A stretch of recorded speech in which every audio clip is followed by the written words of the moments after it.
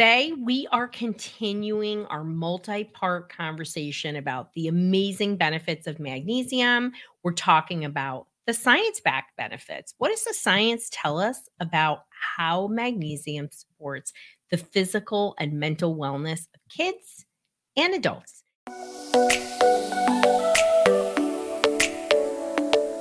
But today, we're talking about magnesium for the ADHD brain because who hasn't had a problem with focus, right? And, we're often quick to rush for a script, right?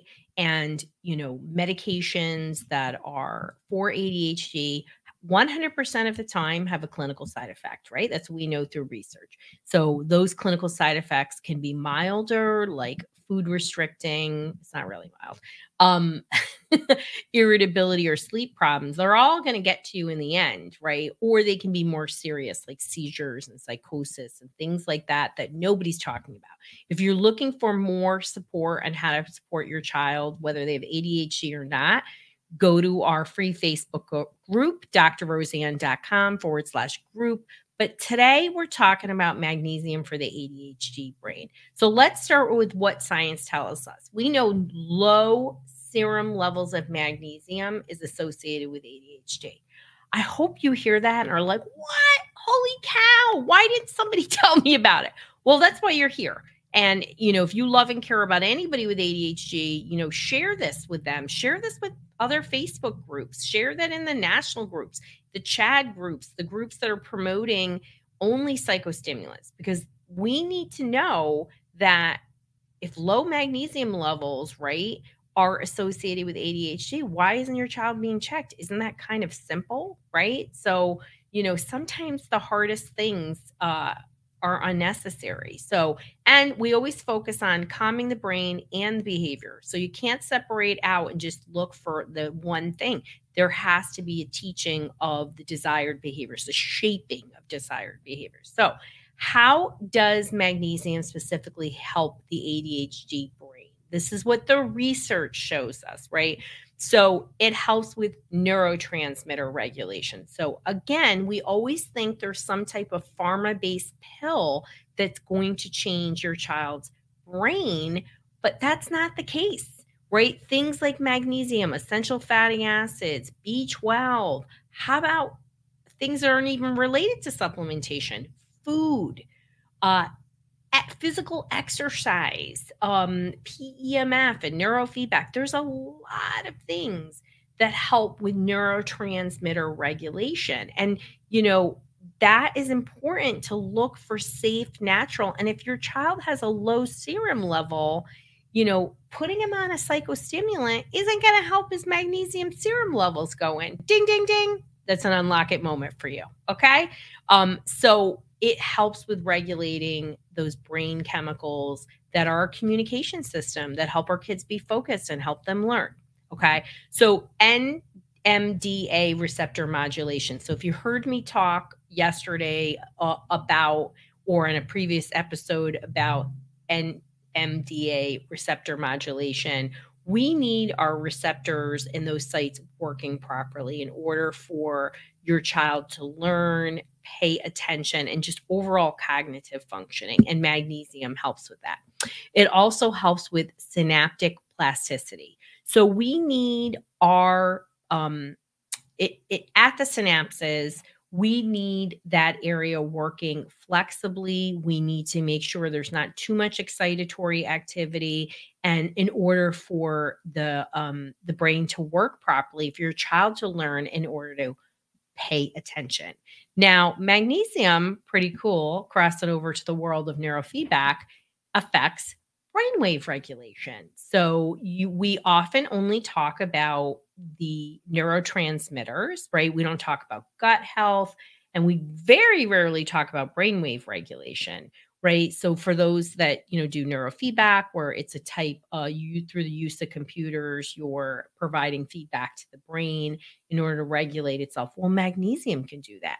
And research in this century, in this past decade, in the 21st century here, has found that a lot of kids with learning issues have a problem with brain communication, not structural issues. And I can tell you that a lot of the kids that I work with who've been diagnosed with ADHD, right, which in theory means that their frontal lobes are underperforming. There's not enough juice in your frontal lobes and there's too many unfocused brain waves, which is pretty common for those with ADHD, but also the brain communication is very poor, sometimes excitatory, but often very low. And what we're seeing in research is brainwave communication, that connectivity, those hubs, brain hubs are really important. So, brainwave regulation is a way to get your brain hubs working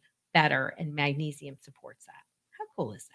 Right? So, and hopefully you're learning about our multi-mag brain formula, drroseann.com/magnesium, because it has a lot of, it's yummy and it's sweetened with monk fruit. And we beta tested it on restrictive eaters.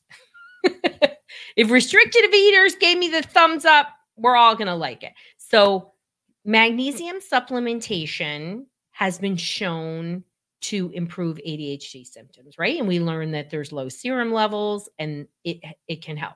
Let's talk about the ways behaviorally the research has shown us. And please go to the notes to see where the research of where this comes from. Because there's really solid, nice research on magnesium. And thankfully for most people, it's very safe. You take it until bowel tolerance. You should want to always check with your provider and make sure you're taking the right kind. Our multi-mag brain formula has brain magnesiums in it. It has L-threonate, glycinate, magnate. L-threonate is hardly in any supplements because it's very expensive. And you need a lot of it at a certain level in order for it to work.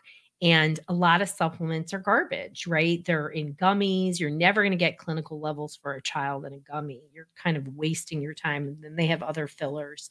And most kids can't take capsules. And even with that, L-threonate you need a lot.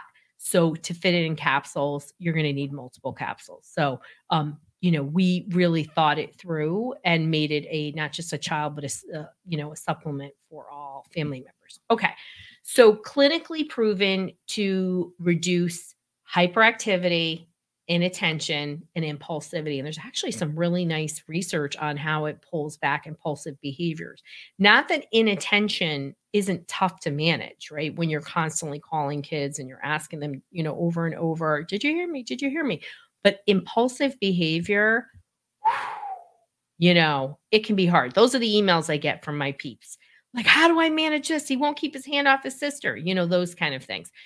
It's also magnesium for individuals with ADHD has been clinically proven to reduce aggression, which is a challenging behavior. Again, you can see that what it does is it calms the brain. So then it gives a little breathing room for some of those impulsive behaviors. It's been clinically shown to improve sleep quality and reduce sleep disturbance. Many individuals with ADHD have sleep problems, pretty serious sleep problems that I think get ignored. Kids are not supposed to snore, just so you know. So you always want to get their tonsils and adenoids checked if they are. It reduces signs of restlessness.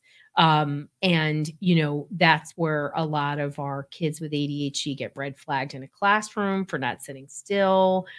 Sometimes movement is a good thing. I don't want them to get punished, but it does help to calm the body as well. It's clinically proven to improve emotional states. We know that it helps to reduce anxiety, support mood, but helps with that overall emotional regulation. And if you have a rejection sensitive dysphoria child, a child who's very reactive, this can help to calm, give a moment before the reactions happen. Or you have a limbic ADHD kid. I think they're all like just the same thing, but just different names could be really be a resource for you. If you're interested in learning more about our magnesium, you go to drroseann.com/magnesium, but magnesium should be in every pantry and it's kids need it, adults need it. of every age, because as you learned during this magnesium series, and will continue to learn as we bring in medical experts to talk about magnesium, it is an essential nutrient, and I believe it's the most important nutrient in children's brains. And, always talk to your provider, learn more, read the blogs, look at the research, but get started. You can, you can't just keep saying one day, today should be your day one.